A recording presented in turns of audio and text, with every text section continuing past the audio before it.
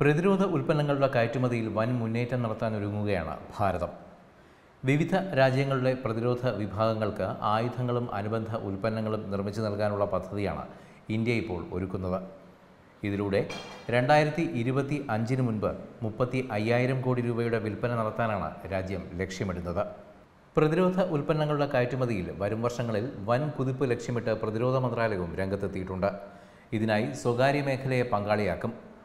2024-25 കാലയളവിൽ 35,000 കോടി രൂപയുടെ കയറ്റുമതി എന്ന ലക്ഷ്യം കൈവരിക്കുമെന്ന് പ്രതിരോധ ഉൽപ്പാദന സെക്രട്ടറി അജയ് കുമാർ വ്യക്തമാക്കി. 2018-19 10,700 കോടി രൂപയുടെ ഉൽപ്പന്നങ്ങളാണ് ഇന്ത്യ കയറ്റുമതി ചെയ്തത്. മേക്ക് ഇൻ ഇന്ത്യ പദ്ധതിയിലൂടെ സ്വകാര്യ മേഖലയെ പ്രതിരോധ മേഖലയിലേക്ക് ആകർഷിക്കും. ഇന്ത്യ നിർമ്മിക്കുന്ന ആയുധ ഉൽപ്പന്നങ്ങൾ വാങ്ങാൻ താൽപ്പര്യപ്പെട്ട 50ഓളം രാജ്യങ്ങളാണ് രംഗത്തെത്തിയിട്ടുള്ളത്.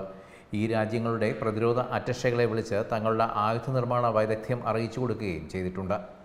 ഇനി ഈ അറ്റഷകളായിരിക്കും ഇന്ത്യയുടെ ശേഷിയെപ്പറ്റി തങ്ങളുടെ രാജ്യങ്ങളിലെ പ്രതിരോധ വകുപ്പുകളെ ബോധ്യപ്പെടുത്തുക.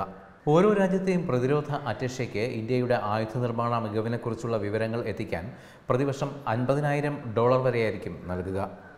തങ്ങളുടെ രാജ്യങ്ങളിലെ പൊതുമേഖലയിലും സ്വകാര്യ മേഖലയിലും മെയ്ഡ് ഇൻ ഇന്ത്യ പ്രതിരോധ ഉപകരണങ്ങളുടെ ഗുണങ്ങൾ പ്രചരിപ്പിക്കുന്നതിനായിരിക്കും ഈ പണം ഉപയോഗിക്കേണ്ടത്.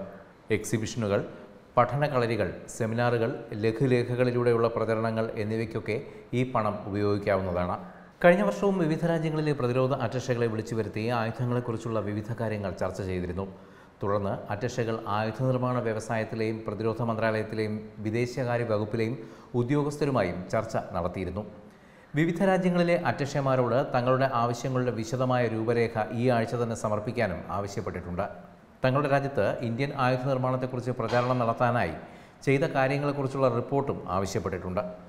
ധാരാളം ആയുധം വാങ്ങുമെന്ന് ഇന്ത്യ കരുതുന്ന ചില രാജ്യങ്ങളെ എ ഗണത്തിൽ ഉൾപ്പെടുത്തിയിരിക്കുന്നു. ഈ രാജ്യങ്ങളുടെ അറ്റഷമാർക്കാണ് പ്രതിവർഷം $50,000 വരെ നൽകാൻ തീരുമാനിച്ചിരിക്കുന്നത്.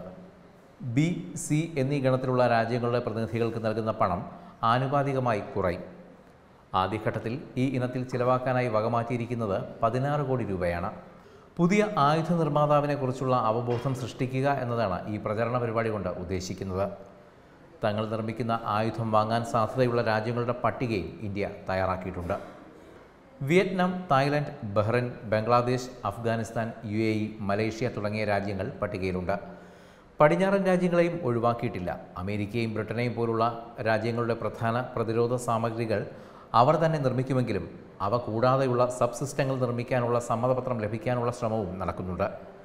ലോകത്തെ ഒരു പ്രധാന ആയുധ നിർമ്മാണ കേന്ദ്രമാക്കാനുള്ള ശ്രമമാണ് ഇന്ത്യ ഇപ്പോൾ നടത്തുന്നത്. ഡിഫൻസ് ഡെസ്ക്, തത്വമൈ ന്യൂസ്.